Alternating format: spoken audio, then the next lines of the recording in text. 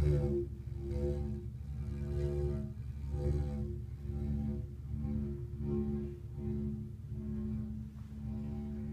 just a copy of a didgeridoo.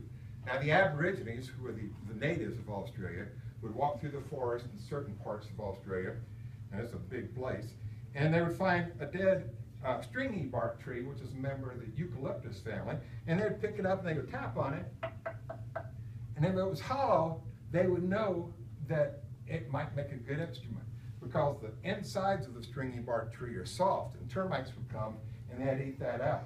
And so the Aborigine would cut off the length he wanted and take it back to his village, and then he'd build a fire, put the end of hardwood stick in the fire and get it red hot, and start gradually poking it in and cleaning it out the rest of the way.